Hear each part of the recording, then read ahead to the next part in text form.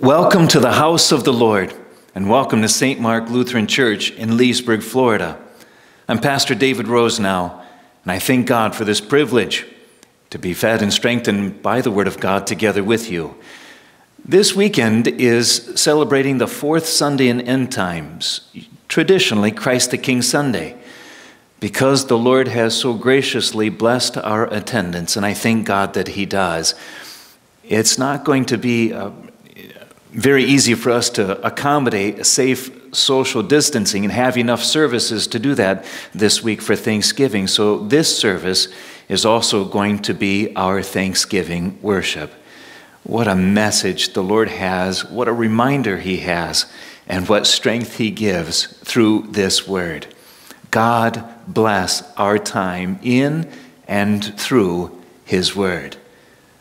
Let's begin in the name of the Father, and of the Son, and of the Holy Spirit. Amen. God invites us to come into His presence and worship Him with humble and penitent hearts. Therefore, let us acknowledge our sinfulness and ask Him to forgive us. Holy and merciful Father, I confess that I am by nature sinful, and that I have disobeyed You in my thoughts, words, and actions. I have done what is evil and failed to do what is good. For this I deserve Your punishment both now and in eternity. But I am truly sorry for my sins, and trusting in my Savior Jesus Christ, I pray, Lord, have mercy on me, a sinner. God, our Heavenly Father, has been merciful to us and has given His only Son to be the atoning sacrifice for our sins. Therefore, as a called servant of Christ and by His authority, I forgive you all your sins, in the name of the Father, and of the Son, and of the Holy Spirit. Amen. Please follow along as I'll offer the prayer of the day. Lord Jesus Christ, by Your victory, You have broken the power of the evil one. Fill our hearts with joy and peace as we look with hope to that day when every creature in heaven and earth will acclaim You King of Kings and Lord of Lords, to Your unending praise and glory. For You live and reign with the Father and the Holy Spirit, one God, now and forever. Amen. The Word of God, that is the foundation of our message, is recorded in Philippians chapter 4, just verses 10 through 13. The Apostle Paul wrote, I rejoice greatly in the Lord that at last You have renewed Your concern for me. Indeed, you have been concerned, but you had no opportunity to show it. I'm not saying this because I'm in need, for I have learned to be content whatever the circumstances. I know what it is to be in need, and I know what it is to have plenty. I have learned the secret of being content in any and every situation, whether well-fed or hungry, whether living in plenty or in want. I can do everything through Him who gives me strength. The word of our Lord. I'll offer a short prayer. Lord, open now my heart to hear, and through Your word to me draw near. Let me Your word ere pure retain, let me Your child and heir remain. Amen.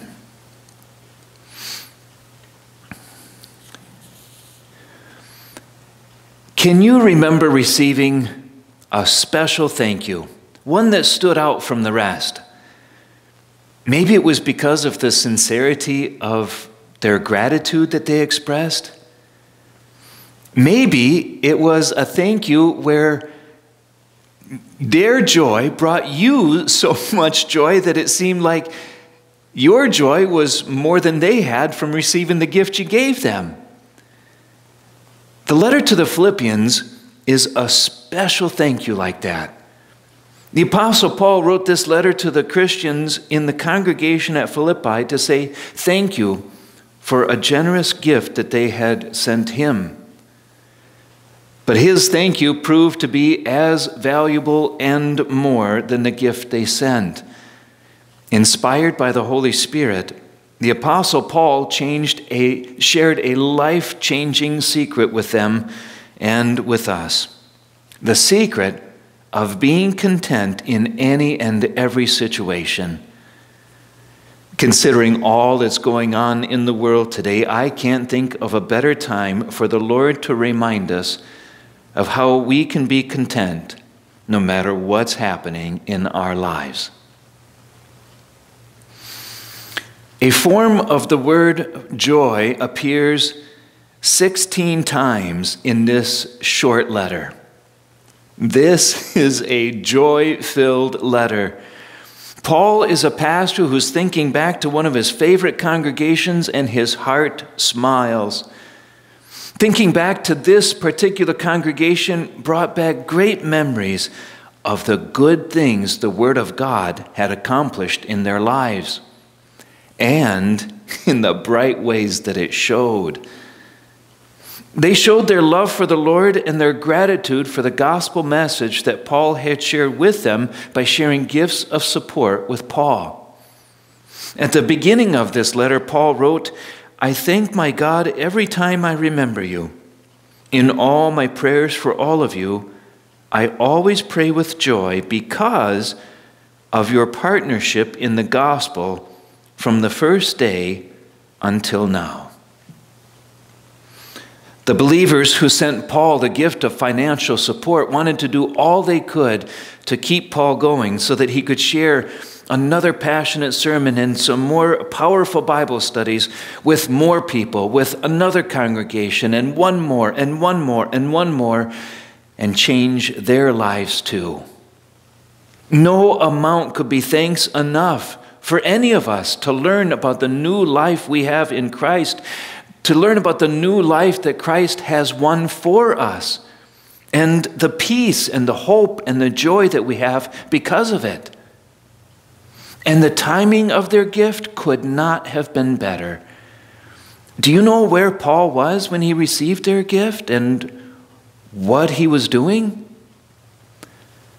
Paul was in prison in Rome, not because he had done anything wrong, but because he was preaching the gospel to people who didn't want to hear it.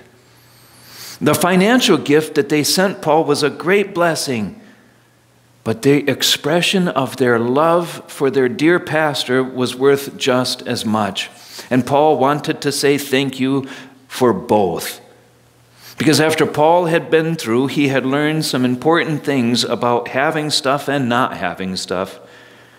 Paul wrote, "I have learned the secret of being content in any and every situation, whether well-fed or hungry, whether living in plenty or in want. I can do everything through him who gives me strength." What was his secret? Paul didn't wake up one morning and realize that he was content. Paul didn't decide, today is the day that I am going to be content. No, it was the Lord who taught Paul to be content through a lifetime of trials and hardships and the Lord's faithfulness through it all. In another one of his letters, Paul shared some of what he had been through. Paul said, "I have worked much harder, been in prison more frequently, been flogged more severely, and been exposed to death again and again. 5 times I received from the Jews the 40 lashes minus 1. 3 times I was beaten with rods. Once I was stoned. 3 times I was shipwrecked. I spent a night and a day in the open sea. I have been constantly on the move." That is so much for one person to go through. Yet there's more. Paul adds, "I have been in danger from rivers, in danger from bandits, in danger from my own countrymen, in danger from Gentiles, in danger in the city, in danger in the country, in danger at sea, and in danger from false brothers. I have labored and toiled and gone without sleep. I have known hunger and thirst and have often gone without food. I've been cold and naked. Besides everything else, I face daily the pressure of my concern for all the churches. What would have happened if Paul based his contentment on how things were going in his life? He never would have been content. Paul had a lot of bad days with a lot of bad in them. His body was covered in scars on the outside and filled with pain on the inside. Something hurt all the time. Paul worked and worked and worked. He didn't get enough sleep. And on top of all those things, he always carried the cares and concerns of the people in the churches on his heart and mind, and that weighed heavy on him. God taught Paul through all that he allowed to happen in his life that he did not have the strength to deal with everything on his own. Not the physical strength, not the emotional strength, and not the mental strength. And though we can have our moments of strong days, we must not think that we can either. Paul patiently persevered, sometimes 1 hour at a time, to get through each day, to get through all things, the good and the bad, only because he relied on a strength that was entirely outside of anything to do with him or the people around him. Paul lived in the power and in the promises and in the love and in the strength of Christ. That's the secret. Our perspectives on our lives and on everything that happens changes when we remember that we do too. The secret to being content in any and all situation is to remember that we are in Christ. This is the secret of being thankful on days we might need a little help remembering why we can be and why we are. Everything in life changes. Our house, our home, our health, our finances, our families, our friends. But we live in the strength of Christ who does not change. In Christ, we may be content because in Christ we have a new peace, even when things are a mess. In Christ, we may be content when our hearts are sad because in Christ, He becomes our joy. In Christ, we can be content when our minds are full of cares and concerns because in Christ, we have a new kind of hope. In Christ, we may be content when we feel overwhelmed, because in Christ we have a new kind of peace for every day in this life and a peace that is beyond our understanding when we get to heaven. 2020 has shown us that we have no idea what to expect tomorrow or next week or next month. We don't know if God has in mind to grant us a next year or what kind of year it's going to be if He does. But we know what we need to know, and we know what matters, because we know that this life does not go on forever. The next one will. And by God's amazing grace, we know that in Christ, though our sins are like scarlet and should have separated us from that life with God in heaven, He has washed us whiter than wool and assured us that one day we will be with Him in heaven. Though my soul may be troubled at times by some things I wish I could change now, or some people I wish would change, or by some things I wish I could go back in time and do much differently, in Christ I have peace with God through the full and free forgiveness of all my sins. Though I might not understand or know what God is doing day by day or why God is doing it, in Christ I have His unchanging promise that in everything He allows to happen, He is at work to guide all things for my ultimate good. Sometimes we don't see the love and the wisdom of our God until a little time has passed. And sometimes we might not ever know why this or why that in this lifetime. But like Paul, we do know that he will be our strength for each new day, as many as he knows is best to give us. And if it's at all important to know why he did things the way he did, he'll tell us when we get to heaven. Until then, give him your fears. Lighten your load.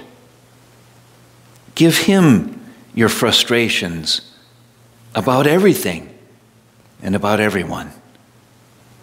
Give him your doubts. Give him your worries. Give him your cares and concerns. Give him your sorrows. Give him your weakness. And let Christ give you his strength.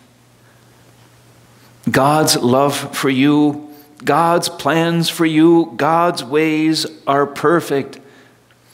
He's always working to lift our eyes away from ourselves, away from our abilities, away from our plans, and away from our solutions, so that he can point our hearts and our hopes toward our help and our home in heaven, in Christ and with Christ. And in him we may be content. Over the next few days, Thanksgiving will look a little different for a lot of people. That's okay, because we have the secret of being content, whether in a kitchen filled with family or at a table set for one. The only way anyone can be thankful for anything is if we are first content in everything. And the only way we can truly be content is if we are in Christ. Dear Christian, by God's grace and the gift of faith he has given you, you are in Christ. You are in his strength. You are in his power. You are in his promises. You are in his love. In Christ you may be content. And content in Christ, each new day is a magnificent thanksgiving. Amen. I invite you to follow along with me as I'll offer a special prayer for this day, and then I'll invite you to join with me and we'll pray the Lord's Prayer together. Almighty God, we acknowledge with thanks that all we have and enjoy is a gift from your gracious hand. We come before you today in heartfelt appreciation for the many blessings you have poured upon us and our nation and its people. We pray especially for those who are not able to join family and friends this Thanksgiving. Let them find joy in your presence and wrap them in your arms of love. We pray for those who are sick and suffering on this day, and for those who may close their eyes in death. Keep watch over their beds and show them the light of your grace. We pray for those who serve in our military forces, for those who have been wounded in battle, and for the families of those who have given their lives in service to our nation. Show them the face of your Son, that they may come to see him as their King and Savior. Help us to receive all your blessings with thankful and humble hearts. We do not deserve your physical blessings any more than we merit the gift of your salvation. Destroy our sinful pride. Protect us from Satan's temptations, and grow in us a true spirit of love and service. For these things and so much more, we pray the prayer Jesus has taught us to pray. Our Father, who art in heaven, hallowed be thy name. Thy kingdom come, thy will be done on earth as it is in heaven. Give us this day our daily bread, and forgive us our trespasses, as we forgive those who trespass against us. And lead us not into temptation, but deliver us from evil. For thine is the kingdom, and the power, and the glory, forever and ever. Amen. Dear Christian, receive the blessing of the Lord. The Lord bless you and keep you. The Lord make his face shine on you and be gracious to you. The Lord look on you with favor and give you peace. Amen. I thank the Lord that you were willing to commit your time to spend here in God's Word with me. What a marvelous message for this time, really any day, but especially on days when a lot of people might be thinking about family that they can't get together with because of the virus situation or because they've already gone ahead of them into heaven. Maybe that's your situation too. And I pray that however it is that you might be celebrating this week, even if it is that you are alone or not gathering with the people that you had hoped to, that you will know you have the most magnificent Thanksgiving each new day, because we now know the secret of being content, and it's to be in Christ and in all the blessings that come from being in Christ. Remember that you are never alone. You can't be, because Christ is with you. Please, if you know somebody that would benefit from hearing this good news, will you please share this with them? Invite them to become a subscriber on the YouTube channel. The only thing that happens by doing that is that they'll be first to receive it when the video is published. God bless you. God bless your day. God bless your week. Lord willing, I'll see you real soon.